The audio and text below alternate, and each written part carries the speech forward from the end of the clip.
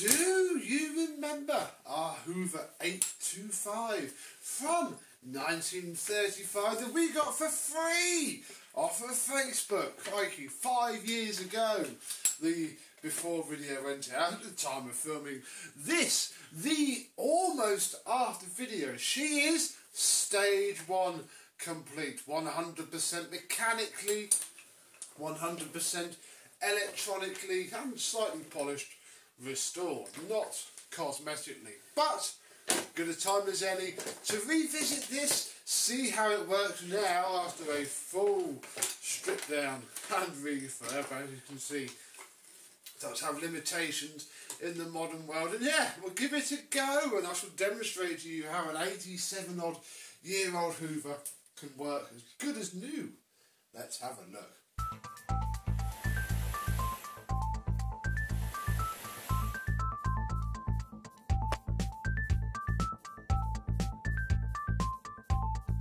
Yes, hello, my vintage Hoover chums. How are you today? Yes, I've got a coffee can done. These are called coffee can Hoovers, primarily because the top apparently looks like a can of coffee. I think it's an American thing.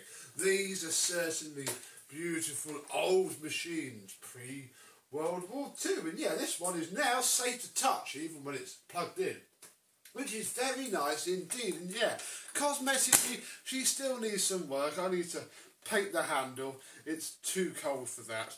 I need to maybe give it another couple of polishes, but it's certainly good enough for now. So it's also massive, so I think what we'll probably do is start at the top and work our way down. Now, the top here is very, very, very, very, very perished. Sadly, this is very common on these old Hoovers, obviously pre-war rubber. And yeah, it's certainly good enough, you know, you hold it away enough from the damage that it's not going to cause a concern. But yeah, it is a bit of a problem. Next, we'll take the flex off, and there's no such luxuries as moving cord hooks on here. However, what we do have, once I take this very long flex off, is actually the flex from a Kirby Avalier 100 that I had in to do some work for Mr. James. It was broken at the end that plugs into the Kirby. So I cut it down, and then I cut the moulded plug off, if I come around here, to fit this. Look, this is the one that we fitted to the machine way back when, a Contactum plug. Very nice indeed. Bakelite, I have been told, made in England, and yeah, I even kept the Kirby cord hook on it. In fact, yes, it does. Will you focus? There we go, look, there's the Kirby logo on our vintage Hoover, but it's a very nice rubbery flex, and that's all that matters. Now, the bag is, let's take it off, because of this, I can't remember now if this is the bag that came with the machine or not. To take the bag off actually is lovely. Down here you just turn these, half a turn, and off comes the bag. This is the second best of the 3 bags that I have. Can't remember which one came with this machine because they all sit together. This may not even be the correct bag holder. This is just one that I found, and sadly this is the bag which is just falling apart. I mean, you know, this bag could be, this could be from the 700 and be even older. I don't know really, that's what will treat them all the same, but it's not the worst and it's not the best, it's just good enough for a photograph, and that's why it was sitting quite loosely on there. Okay, so with the top half done, I mean the handle still has its original wiring in it. It was pretty good actually, so I left it in there. The reason it's probably pretty good is I think it's not the original handle, because these should be a 2-speed and off motor. This is a single speed with just an on-off on the handle.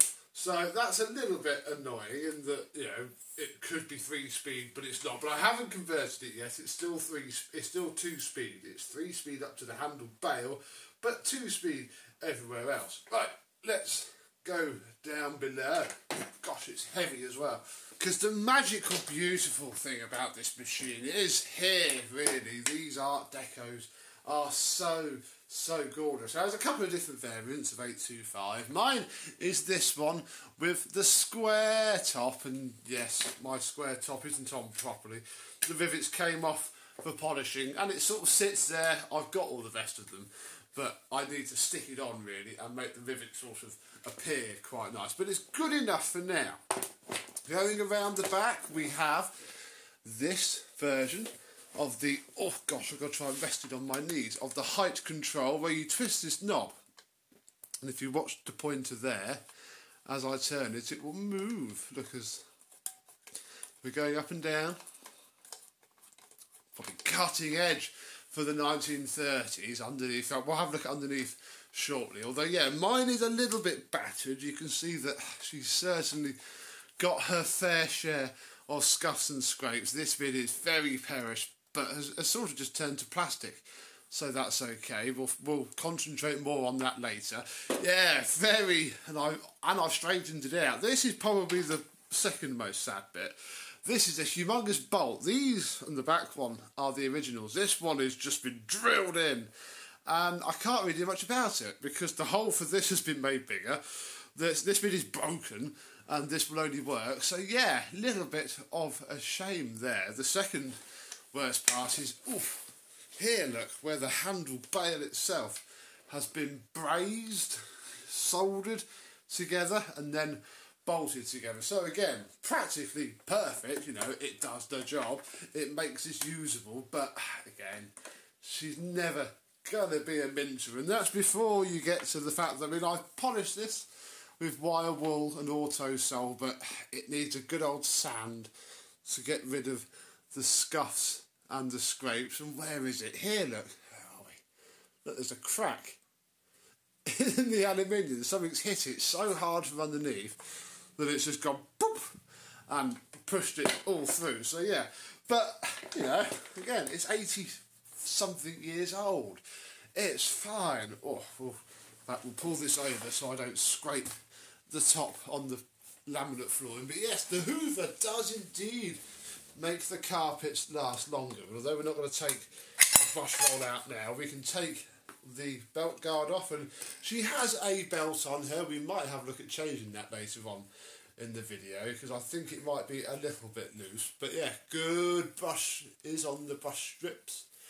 Couldn't take those out, didn't really, was able to, but yeah, it's all there, it's all good, it's all clean, it's as shiny as it's probably going to get. I'm sure Mr. Hooverlux could do a much better job than I can. Oh, look, there's another crack there, look. Something's tried to go through the fan case, because yeah, all the dirt, oh, just fires straight out the back. In fact, look, here's our fan, look. If I turn that, oh, that's very loose. You know what I mean, the fan turns. And yeah, we also have these half cam lock.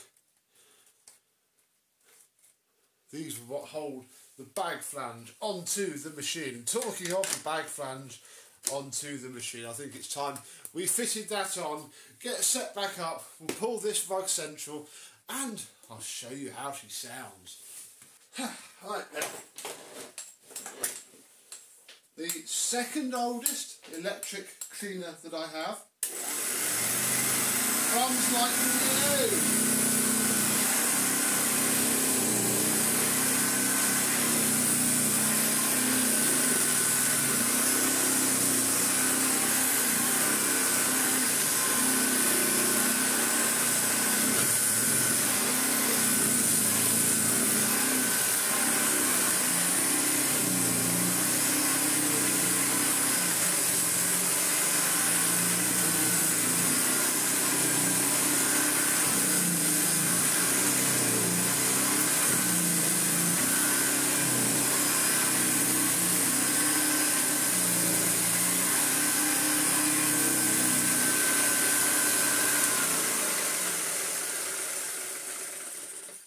And it is beautiful to use. It's even grooming.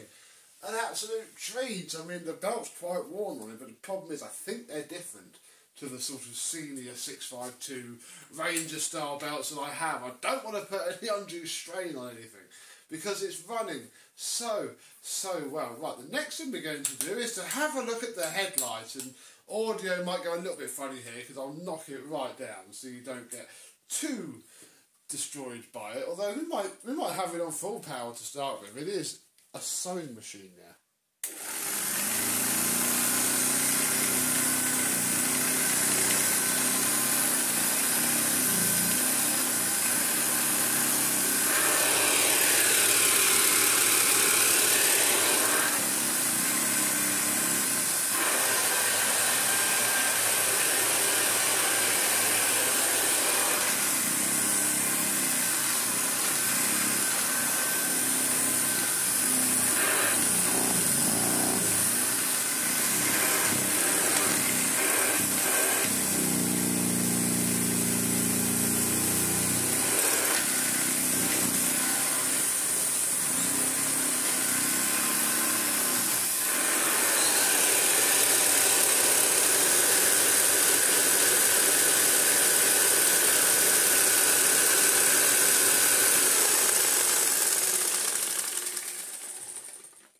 Oh, wow, that was absolutely brilliant, really. It was grooming far better than I thought.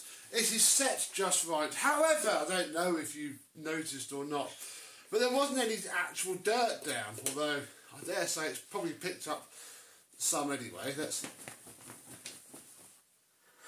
There we go. That's literally just come out of pretty much this rug. Because yeah, I do not want to be using this bag. As much as it looks lovely for the art of video and for fancy photographs, it is no good really for normal use because it will just destroy itself when it's washed. So we are going to do some bodging. And the bodging actually starts with a very tatty box of genuine Hoover dusting tools. Yes, I know. Bear with me. These came from my good friend Joe and were sat underneath his storage container for many years. Came from late Alan and his haul. And yeah, the box is pretty much destroyed. I mean, it's all about this stuff in here. But we do have some tools. We have an hose. Don't know how good or bad that will be. We have the pan converter / hose adapter thing. We have, oh, I didn't actually see all that writing on there, the Hoover dusting brush, patented in all principal countries of the world. Wow, half those countries don't exist anymore. Crevice tool, extension wand, I mean, it's all quite rusty, but it's fine because of course stage 2 on this is going to be getting the black paint out and chucking some at it, so these can be done as well. And yeah, we now have ourselves a lovely set of tools. That's the first thing we should probably work out if this hose is any good or if we need to bodge it immediately. So let's go get a sort of known good suctiony vacuum cleaner, because it doesn't feel particularly fantastic and it probably won't be. So, hey, we'll keep it in the family look with a Hoover. Yes, I'm filming this in January of 2023. So I'll put that on there. Yeah, she's not. Oh. The problem is I can't really fit anything to it. How do you click it? Yeah, it's all sort of the wrong fitment really. I should have found a 32mm vacuum rather than this thing, but this hose is, I mean, there is some suction. This is pretty much sealed under my hand.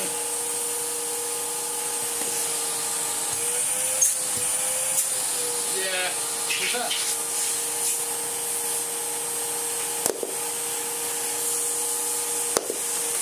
the hose is no good, sadly, which is okay in a way, because what I really want to do is take the ends out and just fit a black hose so we can actually use it. But we'll give it some photographs for now. We've proven at least that it works. Now, the tool fitment on one of these is brilliantly simple, really. You take this part off of here, then you take the belt off, put that out of the way, then you take your pan converter and these bits, butt up against there. It's not actually a pan converter, is it? It's like a fan guard. But it effectively sits on there like that. And now, in theory, we should have a suction cleaner rather than an upright cleaner.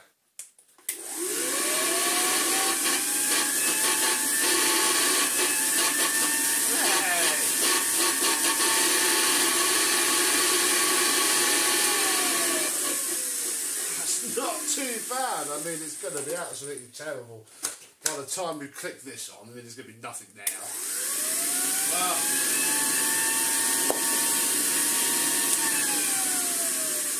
Yeah, as I feared, sadly. Oh, that's no good. I wonder if you're the right fitment. Oh, Hoover, it's so close. It's so close. Let's see if I can find something to just temporarily bodge into this hole. I mean, pneumatic make it too easy, don't they? This is the hose from the MBV, the conical hose. And with this end taken off, look, it just screws straight onto there. So you don't even maybe have to butcher these tools at all. Although I can't imagine, yeah, you're not going to... Oh, look at that, it does. So although we have no bag fitted and probably no point in even bothering...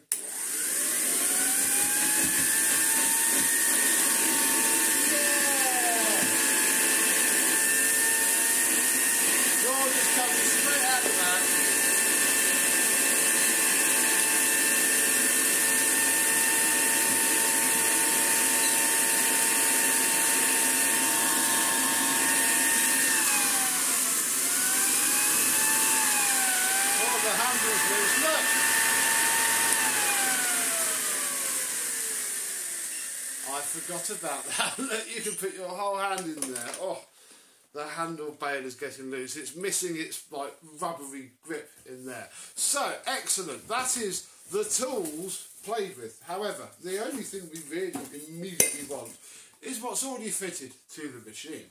Yes, the problem is we're never going to be able to use the tools and the machine for cleaning, because what we need this for is, this is a pattern Mila bag, and it's not, you know, the tightest fit in the world, but it sits on there perfectly fine enough for doing little demonstrations like this. We can sit it onto here and lock it into place. Oh, there's the other lock, there it is, and suddenly we have ourselves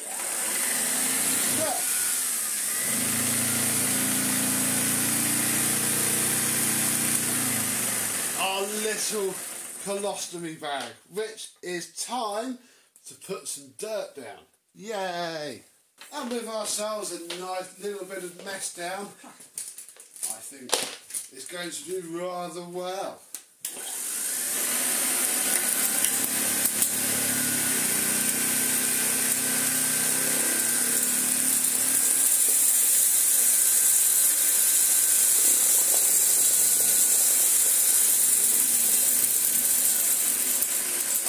There's modern vacuums that wouldn't do that well. And look at the vibration.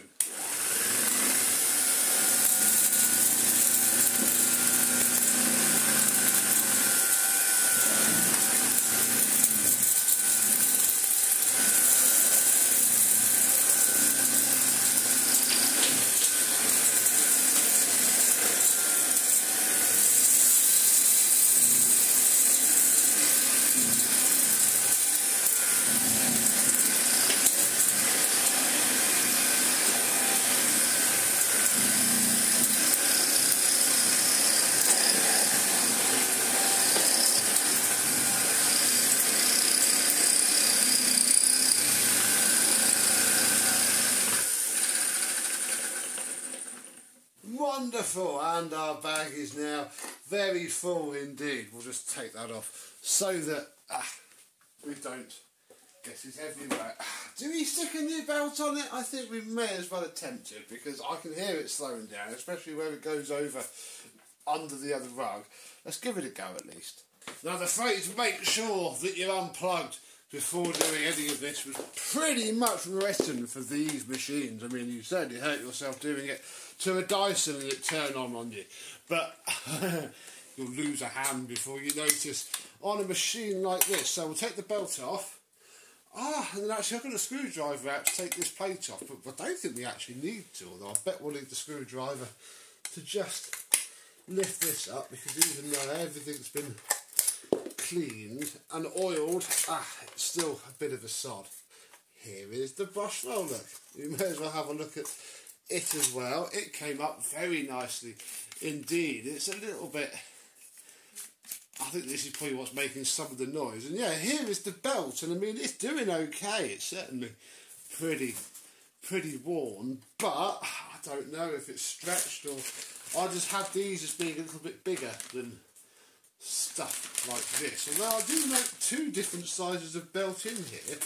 There's certainly a smaller kind and a bigger kind. So maybe actually, I think we probably just want to put this big belt on and leave these little ones. What's this big one? DBB0031. Let's see. I reckon that's probably a fantastic match. See if it puts any strain on the motor. Whoa.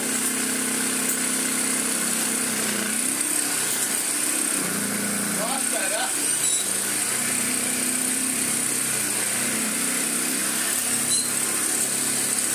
Oh yes.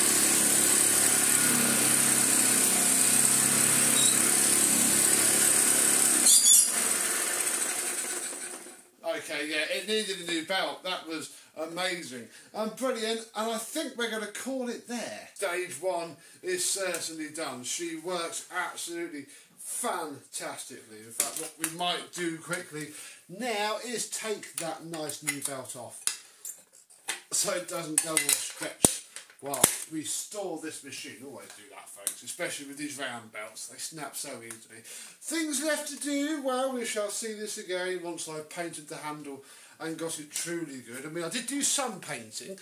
I did paint this top piece. I mean, not well, as you can see, but it certainly made it black again. So the handle will get roughly the same treatment. Rub that down, clean that up, find the rubber bush that should sit in there and keep that locked in tight to stop it from shorting out on us, as it has been doing. And this will be done. So I hope you like it. I hope that you think it's as pretty as I do. Do you have an old coffee can like this? I mean, we've got three. In fact, this makes two of them done. This and the 875. So 2 down, 1 to go. I hope you have enjoyed, and this very old vintage Hoover will see you soon. Bye bye.